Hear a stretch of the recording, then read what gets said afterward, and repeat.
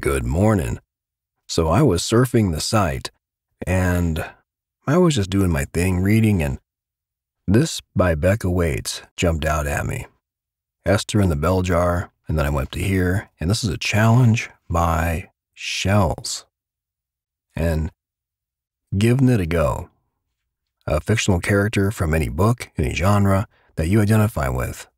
Explain who, why, and whatever else y'all want to say. So, love us some Shells. So thanks for this challenge. This is a really cool challenge. And Drake Dyer, 05. Realistic relation with fiction. And his is Sal Paradise from On the Road by Kerouac. And I think Drake is, let's see. Think he's that young feller. Yep, 18-year-old writer. Like a nice kid, though. Look at that. Nice watch. I love watches. I have a thing with watches. I have a Bulova, but I never wear it these days, but I'm going to start wearing it again. He's a high school senior. He absolutely loves to write and read every day. Well, good for you. Good for you. I've welcomed you before, but welcome. Midnight Stars, Reflection.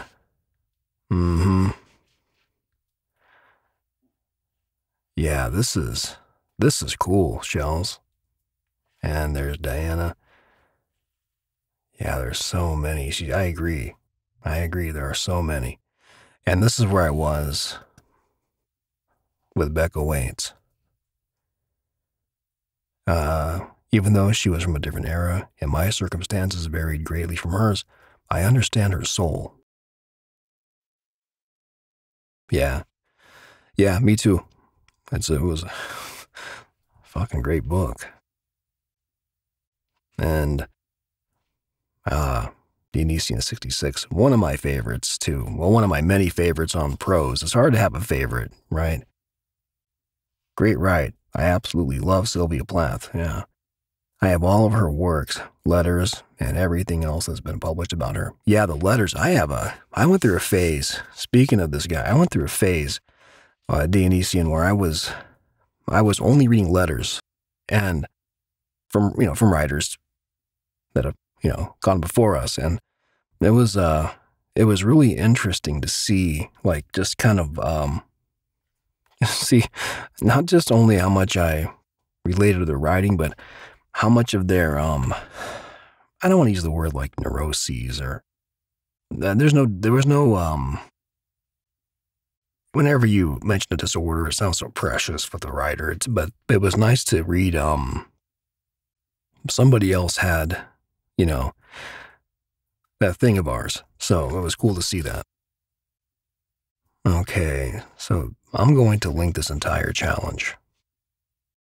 So whenever Dusty Grein posts anything on prose, I read it. And this is from our challenge we just posted yesterday, or day before, but technically yesterday. And so this is what remains. And this is about, of course, going back in time with your smartphone. And this is cool. He made this, the header here is a transcript. It's a voice file. And this is really cool. So I just love this. Today is July 5th, 1984, or 2024, depending on how you look at it. Shit, I might have fucked up. I need to get the SD card from my phone into the safe deposit box I was told to use as a drop. This Galaxy 5 seems to be working fine. Well, at least the installed apps still work. If the worst happens and I don't make it back, at least my message will. At least, I hope so. I know that jumping back in the time stream doesn't stop it from flowing. Every day I spend here is a day gone by there, so I don't have to worry about feeling older when I get home. I also know that the big red button on my phone screen is supposed to initiate the tunnel's homing mode. I'm not sure how that works, since there are no 5G towers here. Like Elton John's Rocket Man, I don't understand all the science behind the tunnel, It's just my job. Like I said, I think I fucked up. When I landed here, I discovered that there are some problems with our assumptions. My memories have now changed, but I'm not sure if they are subjective or actual. This shit hurts my head. Anyway, I needed to know if I could influence anything that mattered, but I wanted to do it carefully. I remembered a softball game I was in on the 4th that year, or this year, or whatever. I decided to see if I could change one small play by distracting the biggest jerk I ever knew, Tommy Wilkers. He scored the winning run against my team that day and gloated about it all year. When the big asshole started to swing at the last pitch, I screamed, "Miss!" He checked his swing and missed the pitch, but every eye on the field looked toward me, including my own. I jumped up and bolted down the bleachers, pushing people out of my way and making one little girl cry after spilling her popcorn. The thing is, I now remember that day and the weird guy in the baseball hat and sunglasses who made that little girl cry. The pitch had been ball 3, and Tommy had smacked the next one out of the park. I ran for at least 15 minutes. The weirdest part was the black van that showed up after that near the alley I was hiding out in.